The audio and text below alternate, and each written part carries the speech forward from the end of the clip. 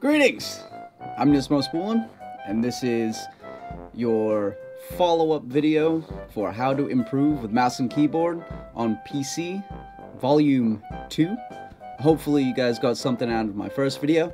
If you didn't, go back and watch it. This video I'm going to talk to you about switching over from controller to mouse and keyboard. I'm going to talk to you about seated position, chair, desk space, monitor placement, keyboard and mouse placement, and everything in between. So buckle up, get ready, and we're gonna have ourselves a video.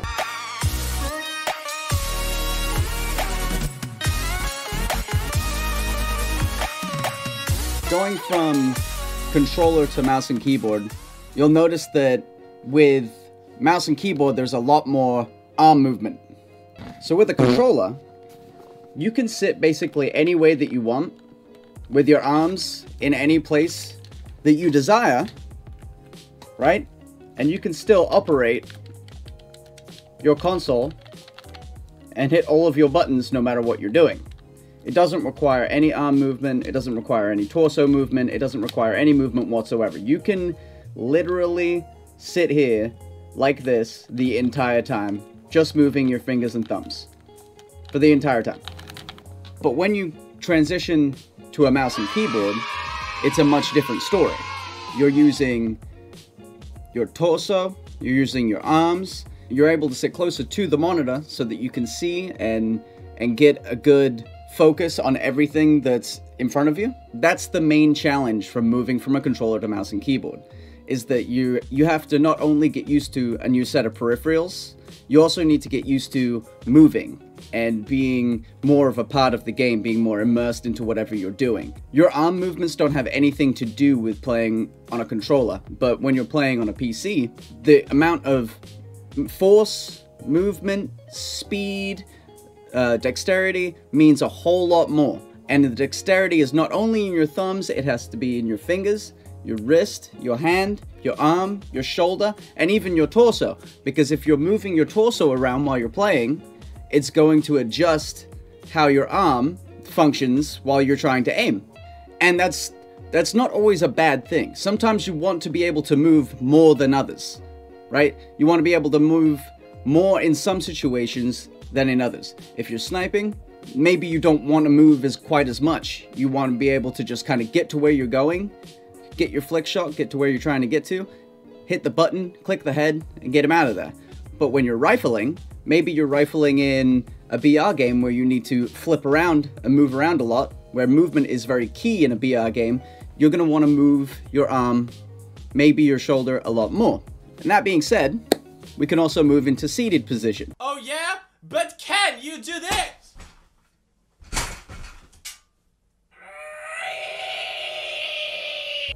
So since you're watching this video, it's safe to assume that you haven't yet gotten yourself a seated position or anything like that. You're just getting started.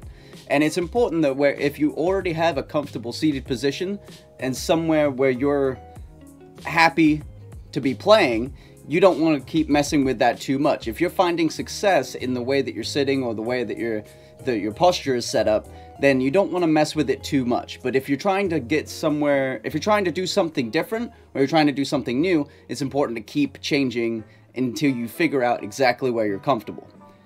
When I'm actually playing a game,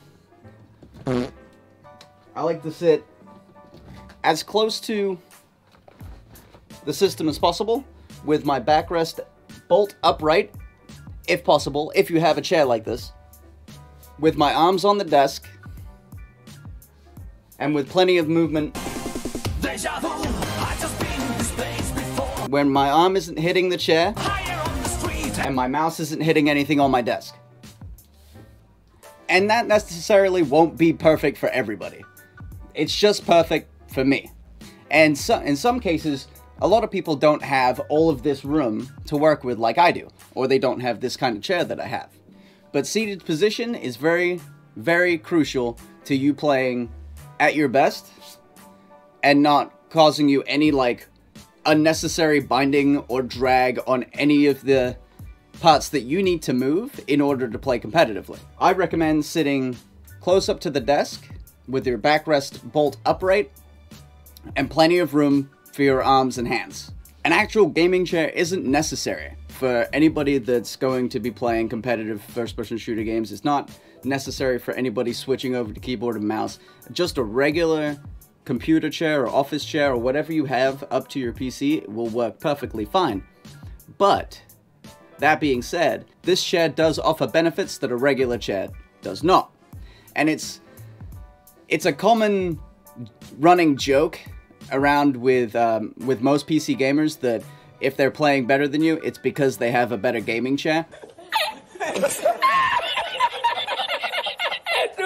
But if you think about it, the amount of adjustability that this chair has to adjust my seated position and get me where my arms are free and doing what I need them to do is actually giving me more of an edge on my competition than somebody that's sitting here in a lawn chair per se. So with this, I can adjust the backrests up and down. I can adjust the armrests up and down, forward and back, left and right. And that way, if I wasn't to sit as close to my desk, but I wanted somewhere for my arms to rest, I could do that. And I did play like this for a while, if I didn't want to sit so close to the desk. But I like sitting so close to the desk, so I put them all the way down and run them underneath the desk itself. And that's another thing that I wanted to touch on. The amount of room that I have here, I find necessary for me to play at my best. I have this massive, glorious PC gaming race mousepad, and all of my desk space completely open. I have my monitors on a VESA stand, except for this one. This one doesn't count. So that they're out of the way, and they're way back there, and they don't mix up where my mouse is gonna go, or nothing gets in the way, so I don't run my mouse into it or whatever when I'm playing on a low sensitivity. That is the reason why I don't use the factory keyboard tray that most desks come with. Most desks comes with a keyboard tray that slides out, and so you can sit there and you could do your office work with the keyboard tray. But the keyboard tray is abysmally small. There's not a lot of room for you to move around your mouse hand. So what I did was I completely disconnected the keyboard and mouse tray, did away with it, and I put everything on top of the desk here. Now, this is where my desk selection comes into play. I went with a glass top desk because it is smooth, uniformly smooth all the way across. There's no bumps, there's no sections where it's cut up. So literally everywhere that my mouse goes, or that my mouse travels on this mouse pad, is 100% smooth. There is downfalls to having a regular, cheap, particle board desk. Particle board can swell if you spill something on it. It can get bumps and lumps. It can warp over time. It can sag with age.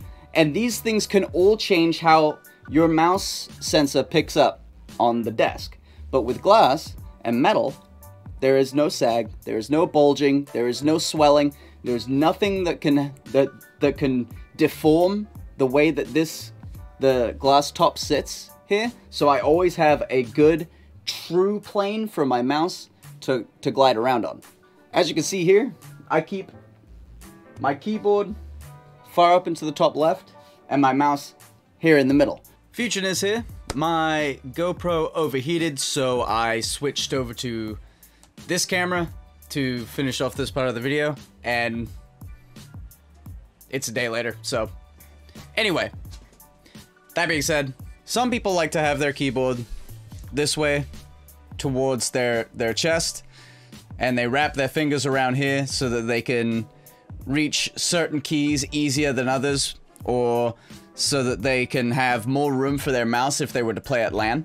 Most of the desks provided at LAN are only going to come with a certain amount of space for you to move your mouse. And they're not going to have you show up to their LAN with a huge mouse mat like this for you to roll out onto their desk and use. So they're, you're going to want to have a specific LAN mouse mat and all this other stuff. When you're playing at LAN with a keyboard, this being a 60% keyboard actually benefits me here, but if you were to have like a regular sized, full-size keyboard at LAN on these small desks with less space, you're more likely to run your mouse into your keyboard while you're trying to play. So a lot of professional players will turn it completely sideways to give themselves more room to move their mouse. I've never liked that. There's a lot of pro players that don't like that, but as far as I go, that's the way that this is the way that I like to do it. Keyboard all the way up to the top left, mouse over the right. So I'm gonna also throw in some gameplay here so you can see what I do with my mouse hand while I'm actually playing the game.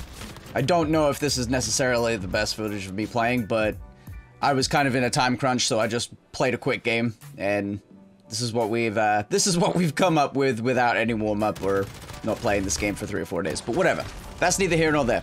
So once you've found a nice place for your keyboard and mouse to be on your desk, where you're not running your mouse into everything that's on top of your desk, you might want to look into how you can create yourself some more room in getting yourself like VESA mounts and stuff like that for your monitors. The monitor stands take up a heck of a lot of room, and it's something that I noticed that, especially while having more than one monitor, it just gives you more objects for you to crash into. So with the VESA mounts, not only do I get rid of the stand that's sitting on top of my desk, I can also move my monitor closer to me or further away or left and right without actually having the stand itself have to go with it. Like, the monitor can almost move completely independently from where it's affixed to the desk, which is really nice for playing at home and getting your practice in and not crashing into everything. At LAN, they're not gonna give you VESA mounts, they're gonna give you an actual regular monitor that has a stand on it, which is perfectly fine. You're gonna have to learn how to play around that if you want to be a professional player, or if you want to be a competitive LAN player or anything along those lines. But that'll be something for another video where we talk about actually playing at LAN and the difference between playing at home and playing at LAN. For this video, we're just going to go over your home setup and where you're going to practice or do online tournaments and stuff like that. With your monitors out of the way, with your mouse and keyboard where you want them to be, with your mouse mat set up, we can go back into the seat, at least the seat that I'm using. Now, the AK Racing seats, at least the model that I'm using right now, the Premier, I think it's called, they aren't exactly the most comfortable chair in the world, and they're actually designed to be that way. The bottom cushion is really hard so that you don't sink into it, so you're at a constant level. So where you set your chair height, the cushion doesn't change that for you. When you sit on a harder cushion, it's less likely to deform and sag over time, so you can keep the level that you're sitting at for much longer. The chair also forces you to sit in a more attentive position, whereas if you're sitting in a nice, big, padded, comfy, cozy chair, you're more likely to slump forwards or back in the chair because you're more comfortable. So this kind of chair with this kind of cushion forces you to sit upright more. It's built with a lot more sturdy materials inside of it so that the position can't change while you're playing. Another thing that you may have noticed is that I do not run the head cushion or the lumbar cushion on my chair. And this is because when I run the lumbar cushion, it pushes me too far forward in the seat, and I have to arch my back more to push my back up against the back of the chair, and I like to be able to feel my back up against the very back of the chair. And the head pillow causes me to push my head too far forwards. I like to be able to not be pushed as far away from the back of the chair as possible.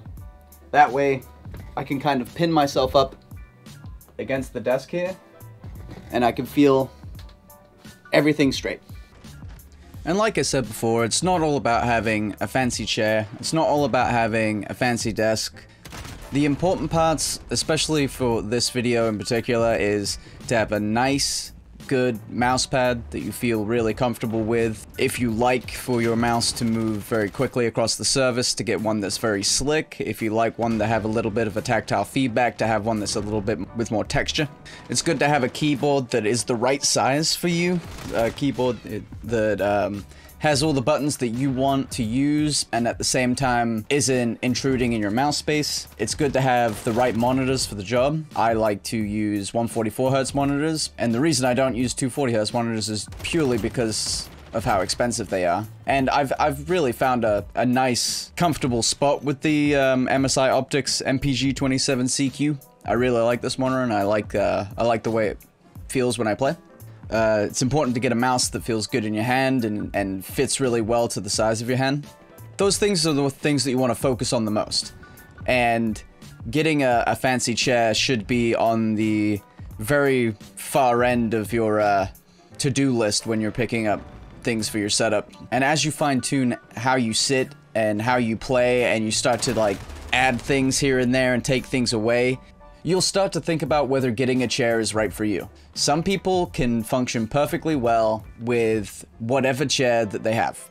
Some people need that little extra bit of support. Some people need that little extra bit of armrest. They need it to be able to come up a little bit higher so they can rest their arm on it properly, or they need it to go lower so they can get their chair under the desk or what have you. But some people don't. Use what you have for now. Make sure you get the important parts figured out and get all the parts that are necessary out of the way. And then as you start to put the pieces together, then figure out the more expensive and less necessary stuff to get yourself into being better at mouse and keyboard. Just being better at mouse and keyboard doesn't require you to have all of the fancy bells and whistles and knickknacks and doodads. You want to make sure that you have a good system. You want to make sure that you have a nice place for your mouse and keyboard to be. And you want to make sure that you have something to sit on, that you can sit in a nice comfortable position, and that's really it.